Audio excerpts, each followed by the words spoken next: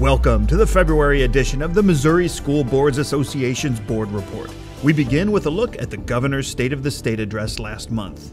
On January 18th, Governor Parson delivered his annual State of the State address, which laid out his legislative agenda. Education was once again a focus. Now, as a product of public education, the father of a school teacher, the grandfather of a first-year school teacher and preschooler, I know the American dream could not be possible for so many without a quality education. This year, we will again fully fund the foundation formula with an additional $117 million to ensure Missouri schools are receiving the support they need.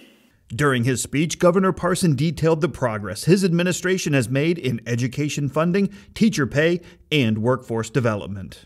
The governor's budget proposal also includes $233 million for school transportation needs, $32 million to expand the Career Ladder program, and continues the teacher baseline salary program that raised teacher pay from $25,000 to $38,000 per year.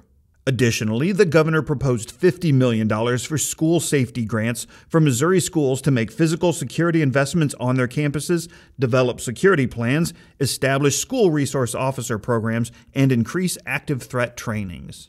Governor Parson also requested $56 million to expand pre-kindergarten options. There is a clear need to do better when it comes to early childhood. Let's meet this moment for Missouri families, Missouri kids, and our businesses. There are many issues being considered in the current session of the General Assembly that are of interest to MSBA and school board members throughout the state. As the legislative session progresses, we will keep you updated on these developments again this year through our Legislative Voice newsletters sent to members via email each Friday during the session, through critical issue alerts, periodic webinars, and MSBA's Action Center website.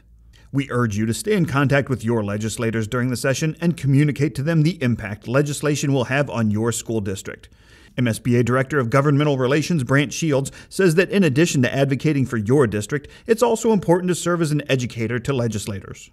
There's not really a space for subject matter experts in our legislature. They have to be a foot deep and a mile wide across a whole bunch of issues.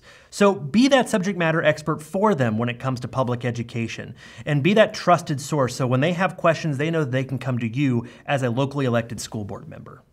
On that note, don't miss your chance to visit your legislator at the Capitol during MSBA's Advocacy Day.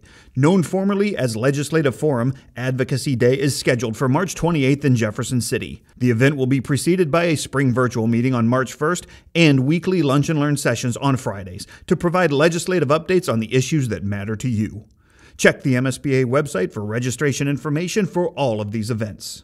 MSBA is also pleased to sponsor School Board Recognition Month in March, as proclaimed by Governor Parson. It's a great opportunity for school districts and communities to recognize the great work of school board members and the important role local boards of education play as leaders of our public schools. And finally, on January 31st, parents, school board members, school leaders, and supporters from St. Louis Public Schools, Normandy Schools Collaborative, and Kansas City Public Schools visited the Capitol for the Parent Day of Action. The group was recognized by both the House and Senate and then set out to visit with legislators before ending the day with a rally for supporters in the Capitol Rotunda. Matt Davis, president of the City of St. Louis Board of Education, explained why it's important to tell the stories of local schools.